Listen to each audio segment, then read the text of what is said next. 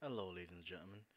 It's me, Skeleton King 56. I'm back here with a 1.16.5 Ars Nouveau tutorial. I was gonna say Ars Magica like I always do, yeah, but like this is different. This is Ars Nouveau. So basically, first things first, make this a novice spellbook. You can also make this a major spellbook, but for purposes, we'll just stick with the majors. Pretend like you don't have a magic skill requirement like Project MMR.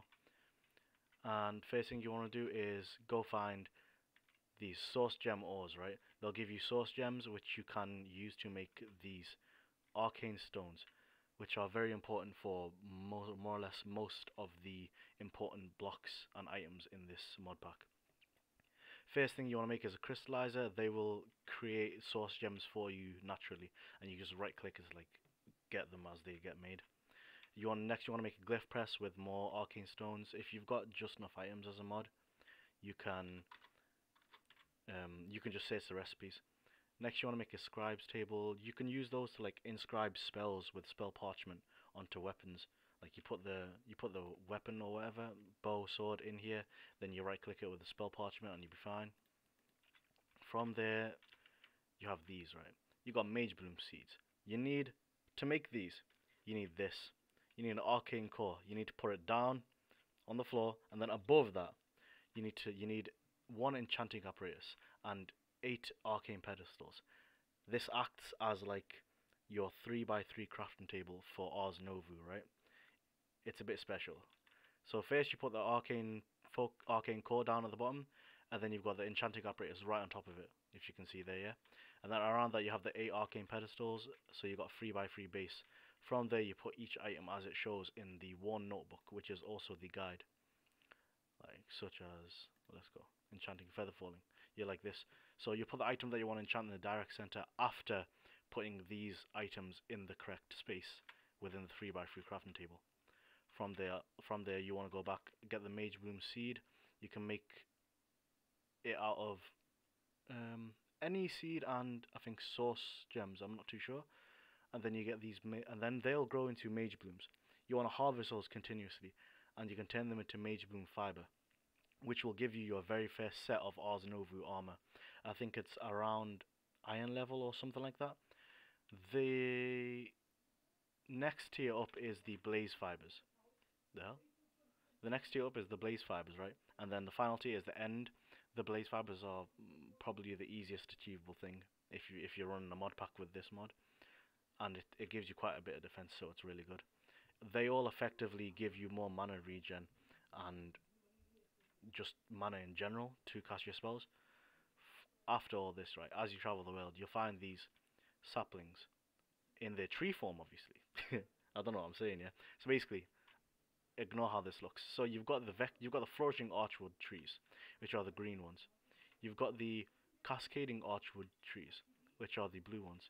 The vexing ones, which are the purple ones, and the most important one, the blazing archwood, the trees, the red ones, or goldish red, however you want to say it. That one's the most important because they all do the same thing, but that one gives you the most in in regards to this a volcanic sourceling. It is by far the most cost effective one. All you have to do is basically just make a tree farm, yeah, and it'd be fine. Just get a tree farm, throw this there, and it'll make source out of it, right? It'll like do some magic shit.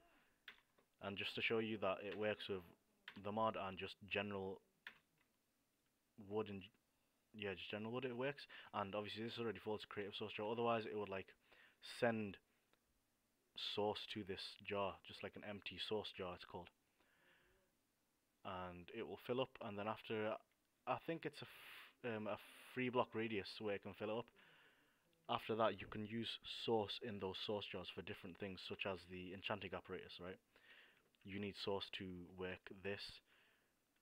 Your armor doesn't run off it; it just runs off your mana bar, which if you're holding a spellbook, you can see on the bottom left. After that, you have ritual braziers, right? You can make a lot of different rituals with this thing. Just search at Ars ritual and you'll be fine. The Wilden tribute item is gotten from the Wilden boss summon. right? Tablet of Summon Wilden. It's a bit weird. You'll have to look into the War Notebook for that, how it works properly. But be careful. It's very strong, and it's got like 4 or 5 phases. Finally, right, the most important stuff. This is a lesser ring of discount. This is a greater ring of discount. This one will lower the cost of your spells by about 10%, I think. The greater discount ring reduces it by about 20%. And honestly, it's amazing. It's just 20% off everything, bro. And later on, when you get like different tiers of spells, you can do everything that you ever need, bro. You'll be fine. And then after that comes the Amulet of Mana Boost, which, as the name implies, increases the amount of mana you have in general. Which again, if you have a stronger spell, it will let you cast it if you obviously have enough mana.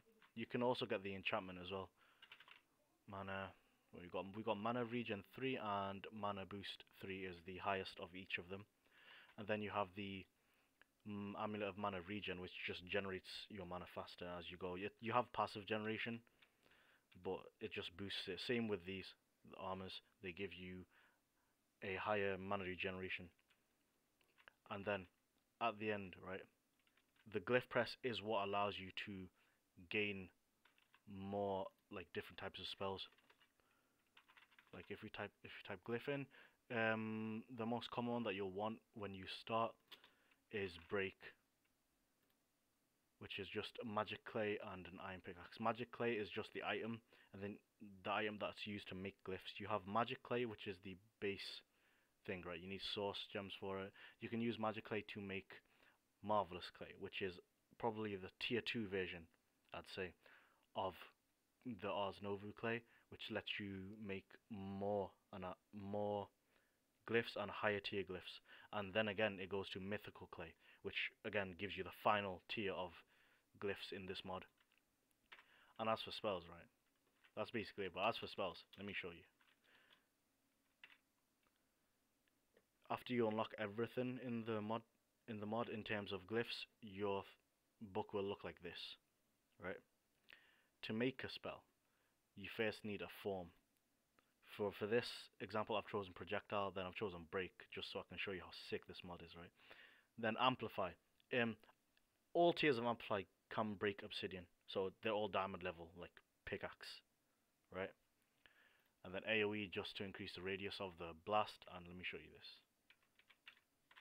Oops.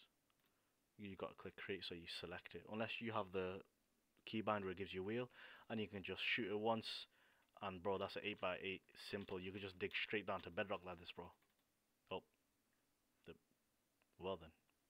Anyway, thanks for watching.